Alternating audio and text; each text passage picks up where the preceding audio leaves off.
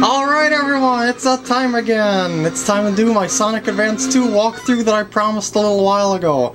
Now, I did a test run through this game, well I should say most of the way through the game, and I now remember why I stopped playing this game. This game is so annoying. There's so many cheap deaths, so many cheap hits. It's just absolutely horrible, but let's just start this game and see how it goes. Wish me luck, guys. Let's start Leaf Forest. Woo!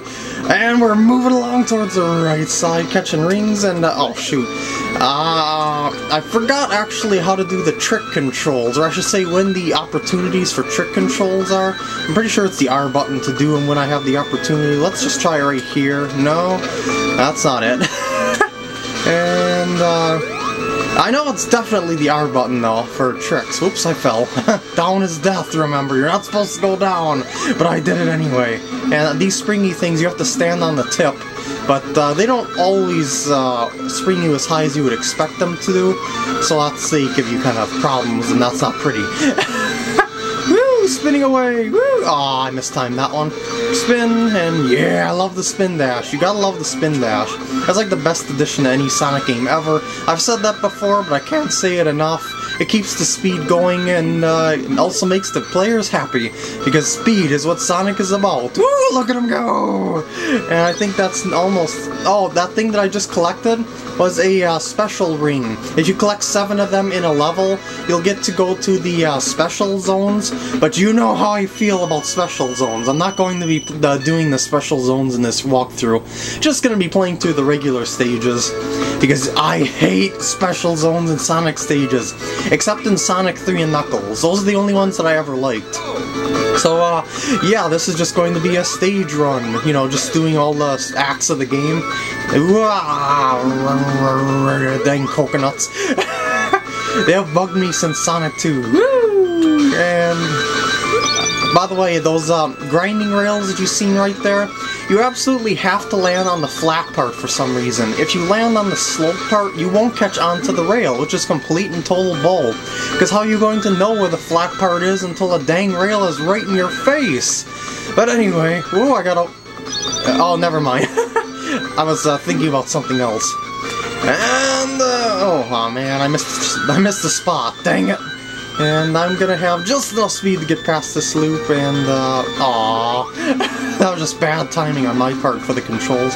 And up here, yeah, there we go. Aw, come on, I knew that was there too. And I keep going down, stop going down, PkGam. What are you thinking? Jump to go up, don't fall. Woo! Aw, I missed that jump too. I wasn't going fast enough that time, that was my fault. And, ooh, I think we're near the end. And yes, we are.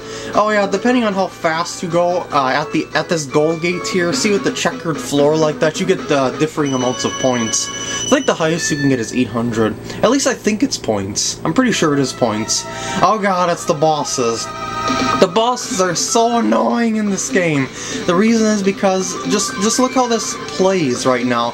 Because he swung his hammer, and now I have to I have to run to catch up with him, because we're obviously on a auto-scroll stage, which makes absolutely no sense, in my opinion, because Sonic should be faster than any of Eggman's machines here. But anyway, what the problem with this is that the fact that it like that, the fact that you have to have such precise timing on any of the bosses in the game. Like, I had the wrong timing with that part, so now I have to redo it, and that was almost the wrong timing right there. Because as you see, it gives you just enough time to hit him, even with that big gap between hammer swings. And that's a big problem on, you know, level 1 bosses. Level 1 bosses should not be this tricky, but whatever, we beat them. Woohoo! And looks like we're going to level 2, or should I say Act 2. Yeah! Well, that's it. Alright, let's go. Next is Hot Crater. What's with game makers and having lava in level designs? I mean, seriously, this is what makes me think that games are not meant to be real in any way. No, I'm just kidding. Because anyway, like, if you were actually in a... that was just cheap. Like, stuff like that ticks me off about this game. Anyway, like, you aren't supposed to be able to go into a crater without some sort of oxygen system because of the sulfurous fumes of the lava below you. But no, game makers have to use that lava. Woo! Look at me swing. No, oh shoot. I knew that was coming. That's why I said no, but I failed to jump in time. And down and around and woo! Yeah, I'm just pretty much going forward on the first couple levels. These first couple levels aren't bad, but it's when the later levels come that you have these cheap deaths, these random hits out of nowhere. I tried to spin dash here. Woo! And moving. Oh boy! Woo! Oh, by the way, you'll notice that I got like a illusion effect over my body. When you run on a straightaway or a platform for a certain amount of time, you get that effect. And I just realized something. If I can't do tricks, and I'm having kind of trouble with this controller today for some reason, maybe I'm low on batteries or something, if I can't do tricks, I won't be able to finish this walkthrough because it requires me to do tricks later on in the playthrough. So, and that's quite a big problem, and look at that, we're done with Act 1. Yeah, I'm pretty sure I should be able to do tricks on some of those things. I'm clicking the R button, but I'm failing to do any tricks. Well, this is Hot Crater Act 2, and we got a little, I don't know, relay thing going around here with Sonic. It just like seems like these levels were practically designed for him, but you know, Eggman would never do that.